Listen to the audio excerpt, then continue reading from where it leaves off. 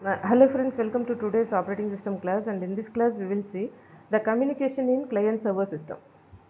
And this is the very simple architecture of client server system. Here we are having more number of clients. All the clients will be connected to the server through internet, and all the services will be there in the server system. First, the client will give request to the server for any particular service. Request to the server, and the server will provide that particular service to the client in the form of response. Okay, so this is the very simple architecture. How this communication will be taken place? Here we are going to see the socket communication and RPC communication and pipe. RPC is nothing but remote procedure call. Okay, let us see all these things one by one. The first one is communication using sockets. First, let us see what is socket. Socket is nothing but the endpoint for communication between two processes.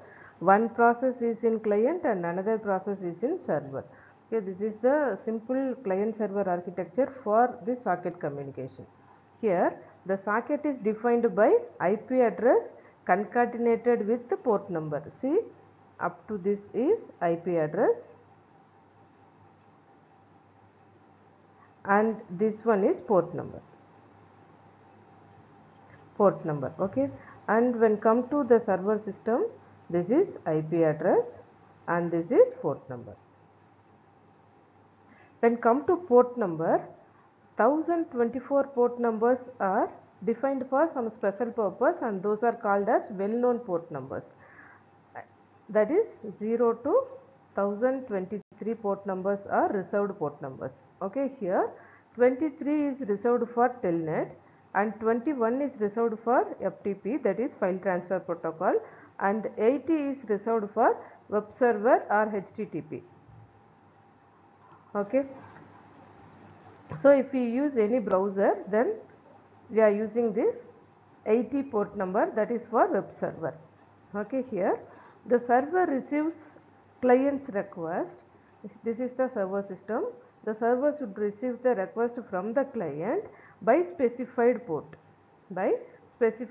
So normally the client can use browser, hence HTTP protocol is being used and port 80 is reserved for this. Okay, and once the request is received from the client, then the server will accept that request and the connection from the client socket will be established. Okay, next the server implement the specific services through this particular socket. Okay, which may be either through telnet or through file transfer protocol or through the HTTP, hypertext transport protocol. Okay, and listen to this well-known ports. Okay, so the server will receive the request only through well-known ports, that is normally the browser. So client have to use the browser or FTP or telnet for establishing the connections, and it will give this request only through that connections. Okay, that is the socket connection. Let us see one example for this. In this diagram, we are having two systems. First one is host X. The IP address for host X is 146.86.5.20, and this host X wanted to connect with the web server, which IP address is this one, that is 161.25.19.8.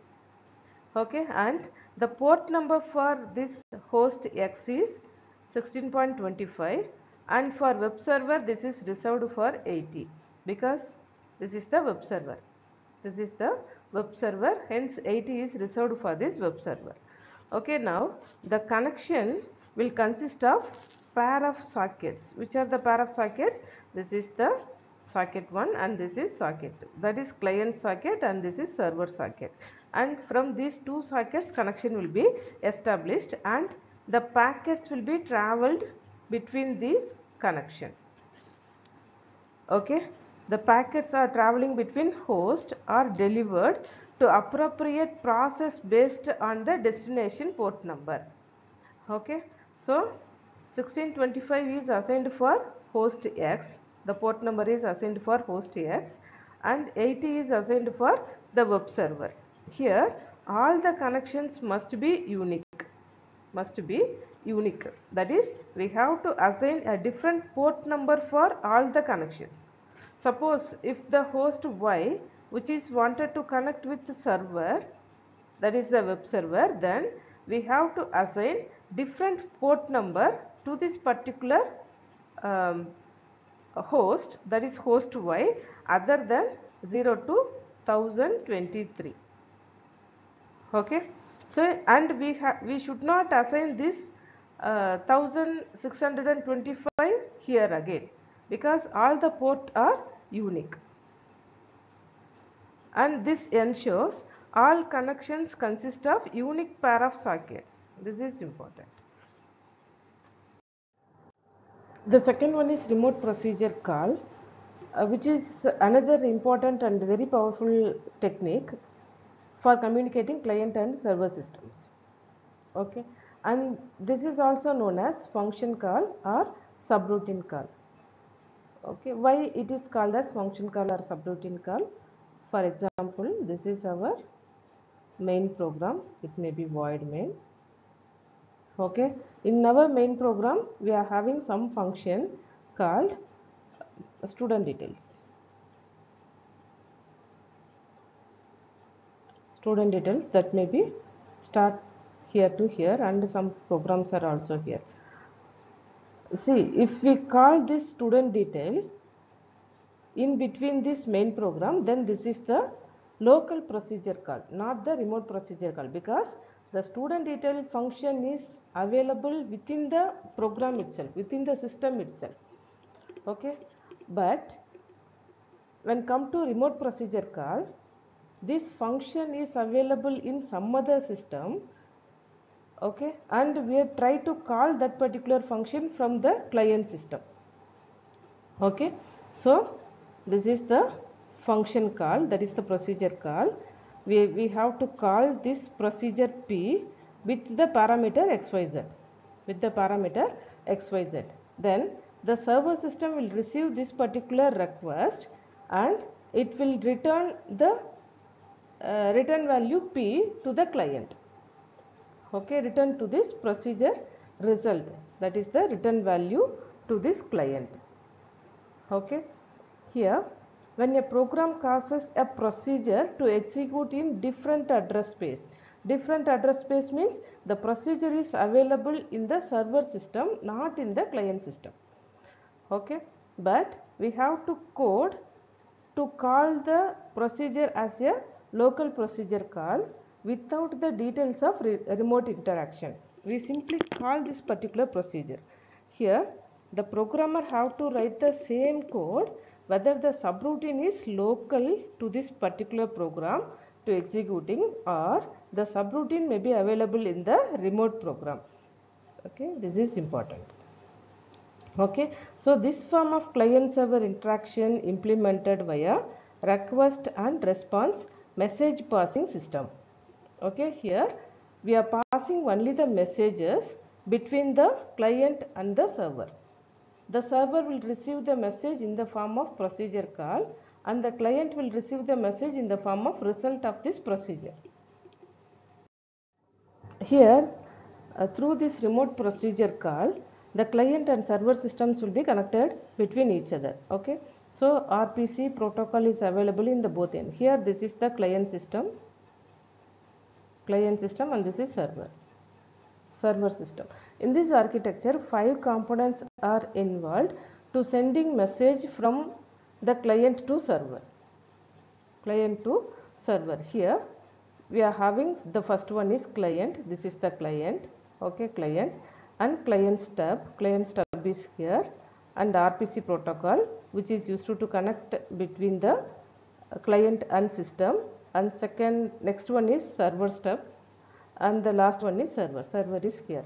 Okay, so to sending the message from client to server, to sending the message from client to server. 5 components are involved. And now let us see how the communication will be taken between the client system and the server system. Client system and server system as per this remote procedure call. First, the client sends the message to the client stub. See, this is the client. Client sends the message to client stub, and the client stub packs the message, that is message with the parameters. Message with the parameter, that is the function parameter or procedure parameters. Then this is called as marshalling, and that will be sent to the remote procedure call. So what is the duty of client stub? Client stub will pack the message with the parameter, okay, and that packed message sends to the remote procedure call protocol, RPC protocol. And step 3 is the RPC protocol sends the packed message to RPC protocol of server. See, RPC protocol will transfer this message to the protocol of server system, okay, here, and that will be given to server stub. The server stub unpacks the message, that is message plus parameter. The server stub will unpack the message and parameter, and that argument list will be given to the server program. Next, the server processes the message via several functions or subroutines and sends back to the server stub. Okay, again the value will be returned to the server stub. Here the server stub again packs the message, that is the return value with the message, okay, plus message. So this is called as marshalling again, okay, and that message, packed message will be given to RPC protocol. Next, the server RPC protocol sends the packed message to the client RPC protocol. Now the connection will comes like this, right, and then the message is received by the client stub, and the client stub will demarshalling the message with the return value, and this return value will be given to client system, okay. The third type of client server communication is by using pipes. Let us see first the ordinary pipes. Ordinary pipes allows two processes can communicate to each other. The standard format is producer and consumer fashion. Okay, producer will stay in one end. This is producer,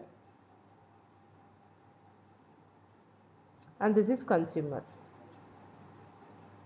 Okay, here the producer writes to one end of the pipe. Okay, this is called as right end, and the consumer reads from other end of this pipe. So this end, this is called as read end. Here the ordinary pipes are unidirectional. Okay, only one way communication is possible in this ordinary pipes. In Unix operating system, the pipe is a technique for passing information from one program's process to another process. Okay, here the pipe is used to pass the parameters such as the output of one process to be the input of another process. Okay, so this is process 1, this is P1. The output of P1, this is the output, will be given to input of another process, for example P2. Okay, so the system temporarily holds this piped information, that is the temporary result of P1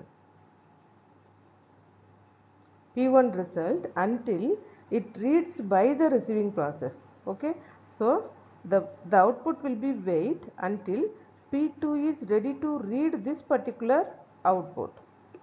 Okay, so for this we have to use this pipe to hold the temporary result or the output of P1.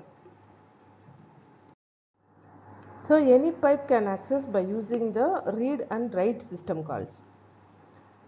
Here the pipe of int fd, which is nothing but to create the pipe that accessed through this particular file descriptor. Okay, fd is the file descriptor of type integer. Fd means file descriptor, and fd of 0, that is file descriptor 0, fd of 0 is read end of the pipe. Okay, so this is read end of the pipe, and f1, this is f1, that is in the right end. Okay, suppose if we want to read anything, we have to use only this read end, that is all fd of 0 will access only in the read end, and all fd of 1 will access only in the write end. Suppose if we want two-way communication, the two-way communication require two pipes, two different pipes. Okay, so this pipe is for one direction, this is right end and this is read end. This is parent process and child process. Okay, suppose if we want to use this as read and this as write, then we have to use another pipe. Okay, pipe 2 should be used. Here we cannot read, that is we cannot write in this end and we cannot read in this end, because this is now right end. We can write only this end and reading will be taken place only this particular end, hence this is called as read end. So here it is right end and this is read end. When come to pipe 2, and this is read end and this is right end. Okay, so one pipe can used for only one communication. If you want two-way communication, then we have to use two different pipes, pipe 1 and pipe 2. And only one limitation in the pipe for this interprocess communication is that the process use pipes must have common parent process. This is the only limitation in this pipe communication. Up to this we have seen the communication in client server systems, and there are three types. First one is socket communication, and second one is RPC, that is remote procedure call, and third one is pipes. So by using these three methods, the client server system will be communicated to each other. Now this is the question time, and what is the marshalling and demarshalling in RPC? Okay, students, please write your answer in the comment box, and the next class we will see another important topic from second unit. Thank you.